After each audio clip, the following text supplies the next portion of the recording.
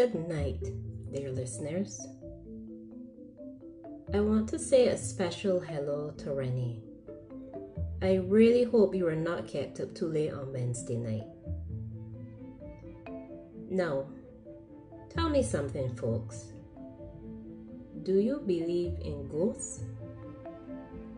Sometimes I do. Maybe influenced by the fantasy movies and books I love to read. But on a real life day, no. Today I could barely focus at work, and that was all Gina's fault. She sent me a message and a video. And let me tell you, by the time I was finished reading and watching, I wanted to jump in my car and abandon my responsibilities.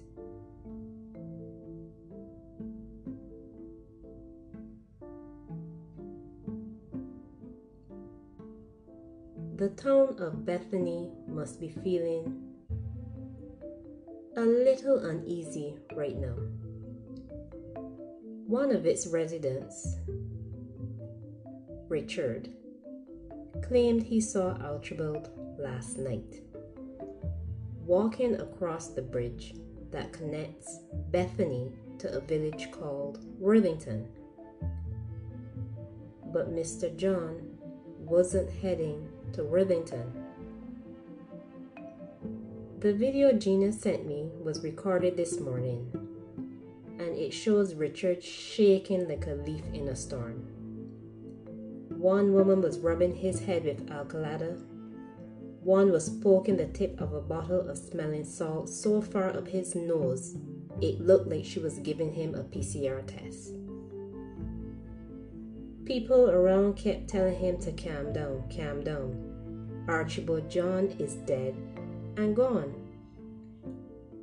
But this Richard was adamant that he saw Marcy's husband, and he was wearing a grey pinstripe suit with a red hibiscus tucked into the breast pocket.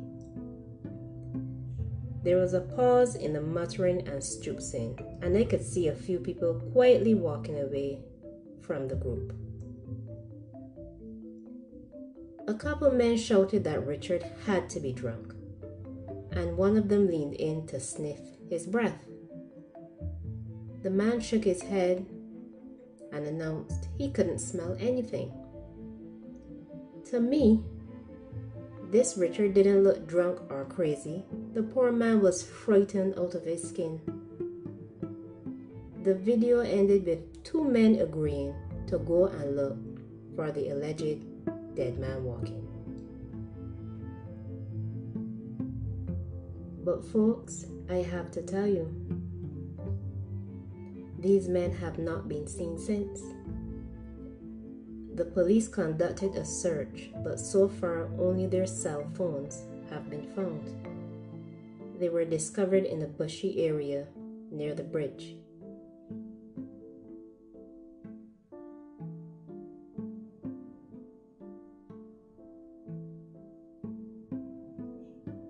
Where did those men disappear to in the broadest of daylight? Are they playing a prank on their neighbors? I don't think anyone will find it funny at all. There is speculation Mr. John took them away because they owed him money, and he has come back for his dues. Cash or pounds of flesh.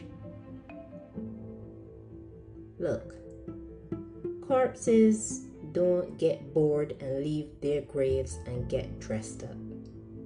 There has to be a logical explanation for what is happening in Bethany. Or maybe I should say, I hope there is a logical explanation. I am exhausted. I've spent the past 5 days hatching theories, and none of them have borne fruit. Do you have theories of your own? If you do, please share. Look for Black Pines Broadcast on IG and drop a comment.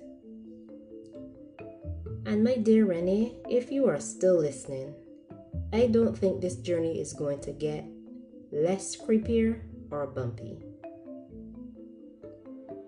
Black Pines, I hope you tune in on Monday and that maybe, just maybe, this mystery would be solved by then and those men would have been found. I bid you a good night. Thanks for listening.